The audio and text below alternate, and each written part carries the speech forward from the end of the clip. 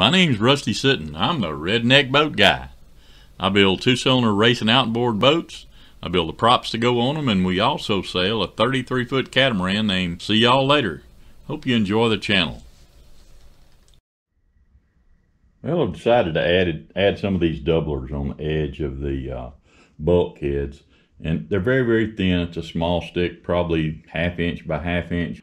It's hollowed out so it'll fit over that plywood right there. You know, it's got a slot in it. And I thickened the west system and put it in there. What that'll do for me, the skin, when it comes, normally it just rests against the edge of the bulkhead. But I think I want to tie it to it here. I've done it on the inside, and mainly that was for structural flex side to side. That's rounded off. But this one will actually get the skin put against it. You can see on this side, where, you know, I don't need it, the flex in here, that's actually extra. I probably don't even need that inside, but I put it anyway. But over here, see, it doesn't contact the wall. It just backs it up. The bulkhead backs it up if it does push that far. So, I don't know. I know it'll help. There's no doubt about it. I know it's going to add weight, but that's all right. I think it may actually help me as far as weight goes, not have to make that side so friggin' strong, because it does have a nice contact point right here. We'll see. I think it's going to help me. I like what I'm doing there. Well, this morning I've got several things going on. I've been sanding on the frame, trying to get it faired up, getting it like I want it, filling in little holes with thickened west system about the consistency of peanut butter. But I'm liking my second Nontrip here. It's pretty unique. It's not a common shape that I've seen in the past, but I'm liking how it's looking. I think it's going to give me it's going to shear off the high waves and stop them and go down this way, rather than just building up and causing a burble and causing it to hop in here. I want that boat to come in smooth and stay smooth. So this is going to peel some of that high off of there. And it'll do it, shoot, all the way to here. Now it's still going to be looking, you know, you'll still have a little bit of an edge there, but it won't be very much. It's just a fine entry. And when it gets here, it's going to be probably at its thickest, probably a 1/2 inch. And then back here, this lap strike will only be like 3/8. But you don't want a big heavy grab out there, but I do want to be able to peel water off. And I don't know if you can notice it. I'll hold the camera straight here. This thing is not straight up. It's actually canted out just a little bit. So it'll peel that water off and create a little bit of a vortex in here. I don't know, just ideas. I think it works. It'll be cool. I might be able to put this piece on today. That's what I'm hoping. Get this outside put on there. And I want to do it first, because what it'll do is it'll run along here, and it'll butt up to right here. The plywood will come into right here, and it'll finish off the height. See this height right here? I want the plywood to be able to sand in, so that when I put the big piece on all the way over, I can come right over that and use this edge like I want to blend back in here. I'll probably actually continue this line straight out with the edge of that plywood, but I'll have it there to sand down to make that shape. So that's the goal. All right, I got my plywood roughed out. I say roughed out on the outside. On the inside, it's cut to fit, man. I got them fitting pretty nice in there. So I got this one fitting in the slot, and this one fitting right up against the outer trip, the outer chine, really. So got my stuff cut out. Pretty excited about that. I think what I'll do when I start, I've got to glue this one in first. The reason I say that is to get the, I got to take this off. That can't be on there, because under here, I'm going to need to scribe that line and sand that flat to this chine right here, to this lap strike. So I can't do that with this piece on, so this one's got to go on second. So anyway, that's my goal, is to get these pieces put on now. And I think what I'll do is I'll take the boat off of the here and turn it sideways, and leave it setting just like that. So that glue will run in this little trap right here in this slot and stay down in there. Otherwise, it's going to keep running out and running out and running out. So I'm going to stand that boat up, sand these down real good. I say that, just get me my little DA sander, make fresh wood out of it, and then get it ready to apply. And heck, I think I'm going to go ahead and put this one on.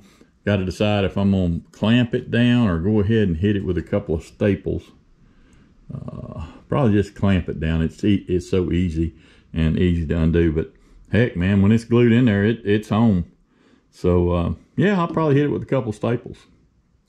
So yeah, let's put some plywood down. Well, I got the toothpick laid on its side, ready to put the first Nontrip on. Let's look and see. I've got it prepped. I've got the little channel all cleaned out and ready. I've got some blue tape on it so that it won't run over on the inside. I can see it on the outside if it's going to run over, but on the inside I couldn't, so I taped that off.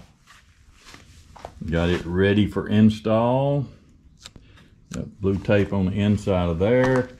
And what's cool is you can see the end of the rib right there. And so I've got all that rounded and filleted so that anything that runs over there will also bond to that. And it'll come right on through here and make up in the slot. I've test fitted a bunch of times. So yeah, fixing to put the first piece of plywood on it. All right, we're gonna wipe it down. Got a little acetone on the rag. We don't want to do much. I don't want to really wet it, but I do want to get the contaminants off of it best I can. Let that soak in a little bit, and then just give it a quick light wipe. I mean, none of this is going to be exposed. It's all going to be just either wet systems or fiberglass over it. So I'm not worried about a wood finish. If you were worried about a wood finish, you'd do a lot more prep and a lot more cleaning than what I'm doing, but I'm just kind of getting the heavies off of it right now. You know, another thing, when you're wanting to make a nice finished boat that's a wood grain, man, you got to be real careful where you drip or drop a piece of wet system or fiberglass or anything on that wood.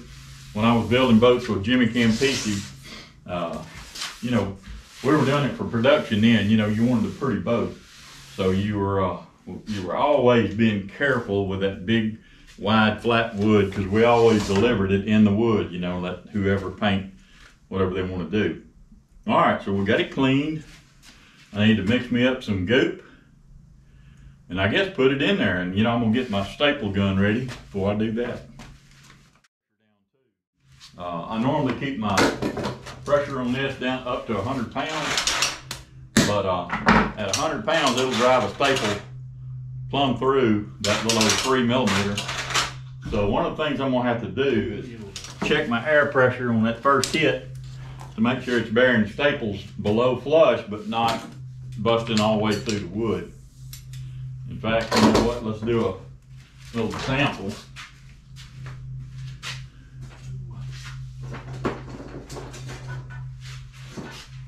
I got some of that same wood right here. This is a cypress, and this is the Okumi, 3mm Okumi. Let's do a little test here and see if I've got my air pressure right. And it put it flush. Can you see that? It put it right at flush. I don't know if that needs to be a little more. Actually, it's a little below flush, but you know what? I'm gonna crank it up just a little bit and try it again. All right, I got it set on 95 pounds. Let's see what that does. What happened? Got sticky on my... last time I was working, I was messing in the wet system, so I must have got a little on there.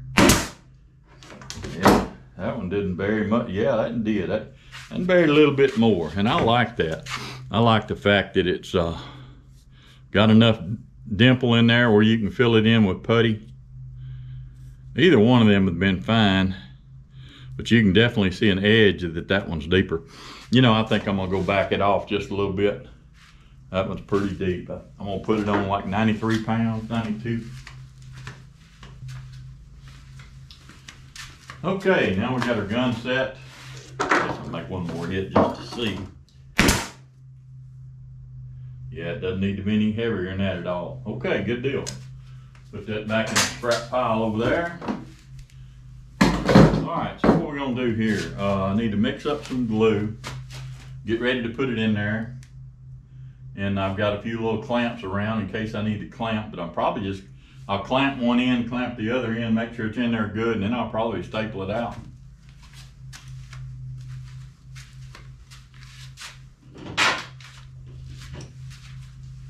These clamps over here, get them ready. Let's see, I got another couple of small ones here, just in case I need them. All right, so got my wood. Let's mix up some wet system. I don't know if I'm gonna try.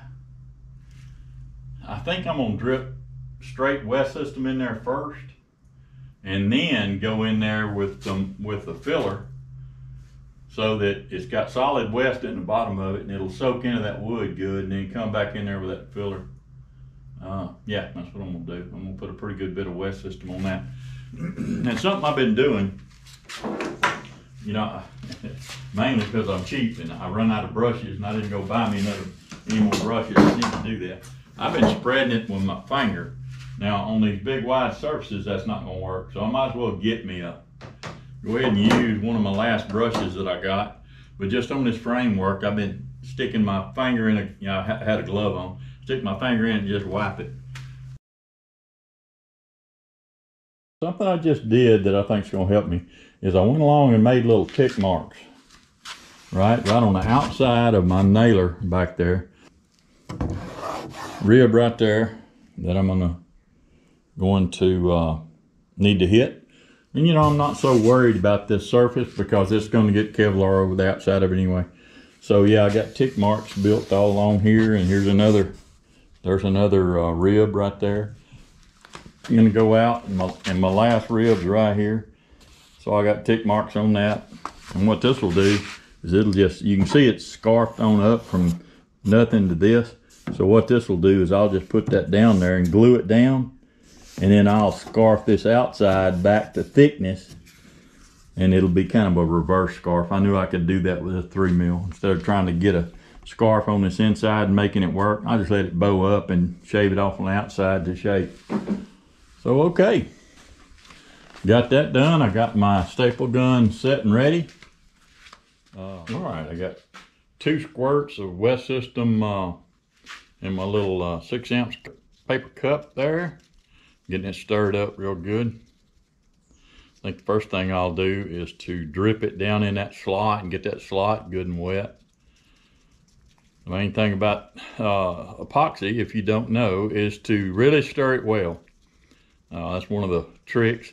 If you have trouble with epoxy going off, sometimes you got to stir it more than you think you need to. That's kind of the deal. You'd think, okay, that's enough. Well, keep going about twice that long, and then your epoxy will go off every time. And of course, you know that the longer it sets all next to each other, it builds thermal heat, right? So what you have to do is you have to be careful about leaving it in the pot too long, because man, it'll go off on you. I'm gonna set that piece right there. Maybe I won't lose it. And then I'm gonna try to get some of this in the slot here, and I'm not gonna be short with it. I'm gonna put it in there, buddy. I want it to squeeze out. That's why I made two pumps, and it looks like that's not even gonna be enough, because I want it to squeeze out. I want it to be solid in there. That's why I put that's why I put it up on the edge like that, so I can drip it in that slot and it'll stay there. I think we talked about that as well. Yeah, it's gonna take way more than this.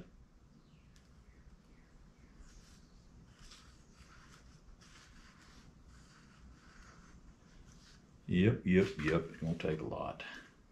It's all right. They sell that stuff by the gallons. Pop some bubbles. That'll go in there, and I'm sure it'll soak in real good. Soak into that wood, and that's what I want. I want it to soak in everywhere. I'll come back around and pop the bubbles if it gets any, and it will, because that's deep right there. I'm gonna mix up two more squirts there. Let's see here, one of the resin, and I'm using fast hardener.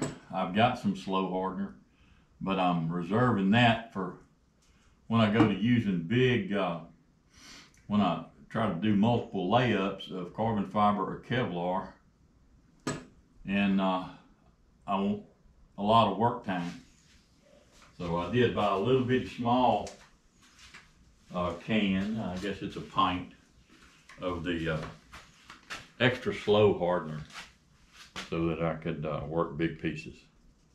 So here we go again doing our over stirring. This may not be enough. Oh, it probably will be. I don't know, it might not be. I'm just now halfway down the slot. Make sure I get it plenty good and stirred up. But as I just said, that's fast hardener, so I need to get it rolling.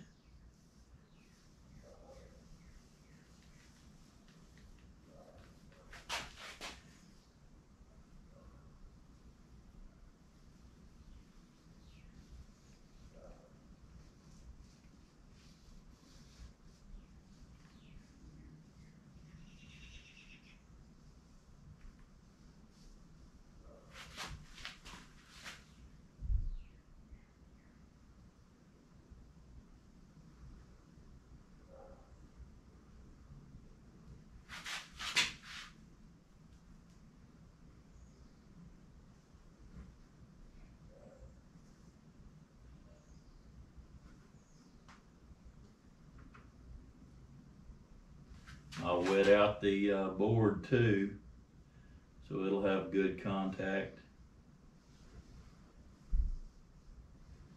The plywood. Yeah, this is going to start running downhill this way. Alright, that's probably as far as I need to go with it. Back through there popping bubbles. Alright, that's looking pretty good.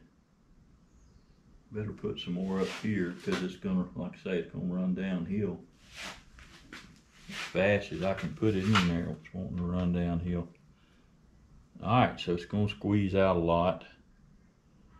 Like it could use a little more right in there. Okay, so it's gonna go in there like that. So I need to wet this side out on that back corner and where the everywhere that there's a cross member, something to nail to. So yeah, I'm gonna have some more of this, but that's all right. I got plenty.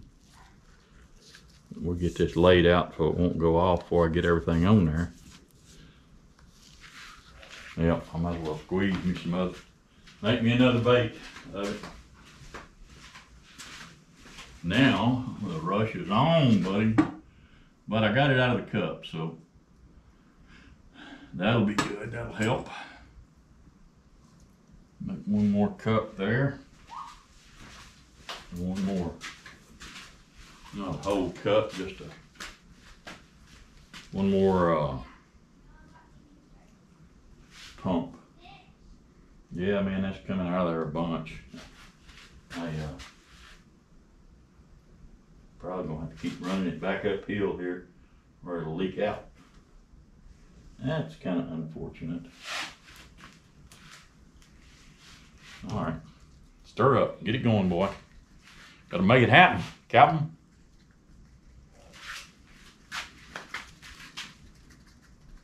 Yeah, I gotta wet that frame out too. I hadn't thought about that recently, so I'll definitely need more than what I got in this cup right here.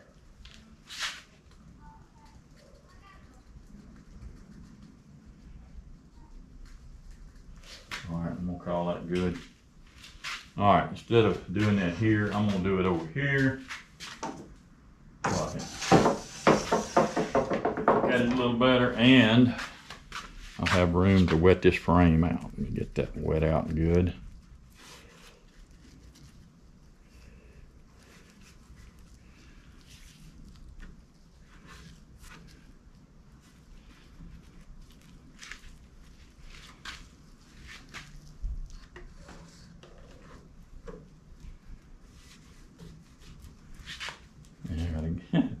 Dripping on the bottom.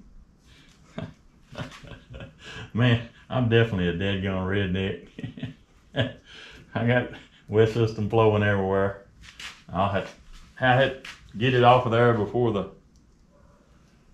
dries, because that was a well finished bottom before I put wet system all over it.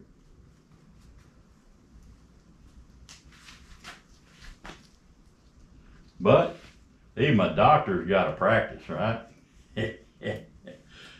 Got plenty to do.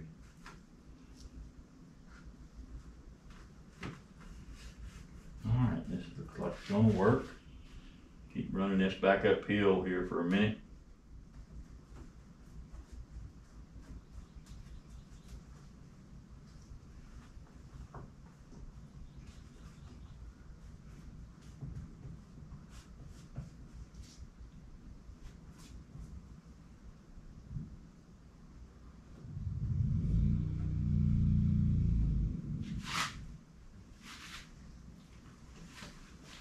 It's holding pretty good up in here. That's gonna be a nice squeeze out too.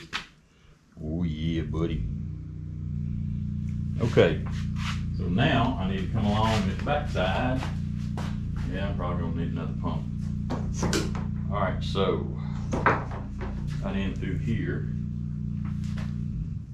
Wet that out good. Yep, I'm gonna need another squirt. Maybe not a whole squirt. Yeah, probably so. Better do a whole squirt.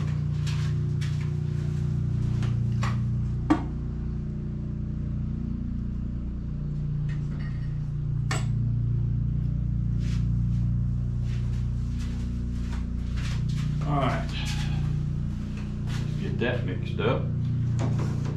Stirring stick. All right, so I got the boat part of it wetted out pretty good and got it running everywhere, so I guess that's the right thing to do, right? Just put it to where it runs out everywhere.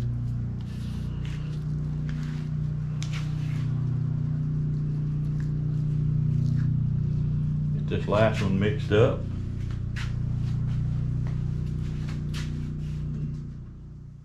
All right, got it wedged out. Okay, I think I got it in position. So what I'll do now is come back. Let me get a piece of paper towel. Hands on my tools, I don't want to get them all yucky. So let's put it to the boat. What do you think? So that's stuck down good. I'll just come along here. Now these will probably sand out, but come along here and make that to the frame.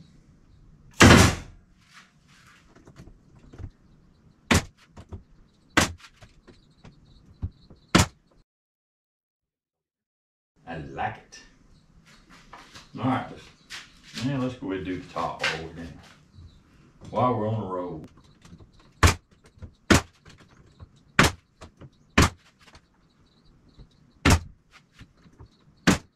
Okay, then we'll skip over to that inside trip. That is right there, which is underneath my scribe line.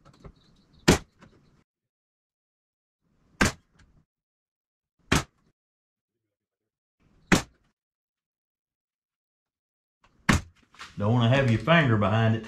If that staple misses and goes through there, you would know it immediately. Oh, it's exciting getting that non-trip on there.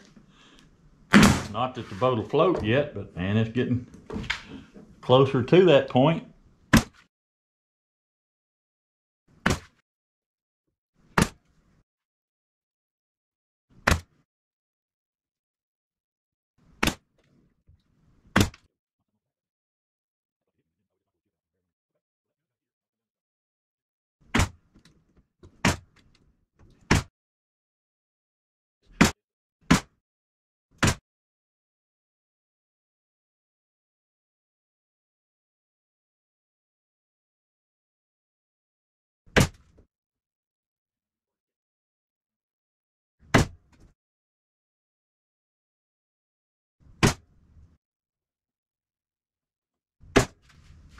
See if I can feel in there and see if I'm hitting good.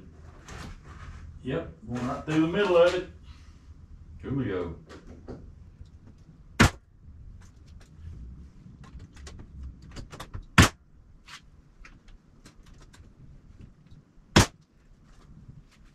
Okay, now we're good. Well, riddle me this, boat builders. Is anybody that's messed with West System? How many times do you clean your hands up, right? Final cleanup, thinking, okay, I'm done, and then you go back. I think it's my 4th time to clean my hands. And I see something else I need to wipe or rub or push around, and I get back in it. So anyway, about done as far as, well, I am done. Got it all stapled in, got it all pried out like it wants to be. We'll let that one wait. Boy, it's a monumental moment to get this on there and get everything nailed in. Let's look around here. I'll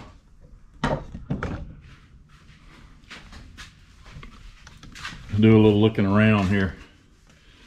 Got it made it up pretty nicely to the outside, and you'll see here where that second trip's going to start. It stays up on the top trip, but it blends right out to it. That blends out pretty good. But what I'll do is I'll come in here and I'll cut that edge, right? Cut that wood off, cut the plywood off right at that edge, and that'll be the edge of that second trip. Second trip's not very big. Its primary purpose is to, like I say, shear water off. And here you can see those wedges that I got stuck in there to hold that down to the bottom. Because I've got, when I work that line in there, look here, all these drips. When I work that, yeah, I'll be back cleaning my hand again. When I fine tune that groove in the bottom, I want it to be right against it. You know, I want to be all the way down here because that gives me the shape that I want on the outside. So that's what we did. And I see drips everywhere, so I'll be getting all back in this. That's the way it works, isn't it? Okay. Got one non-trip on there. Monumental challenge, man. To get the shape right and to, man, that's going to be cool. That's going to do it for me, I do believe.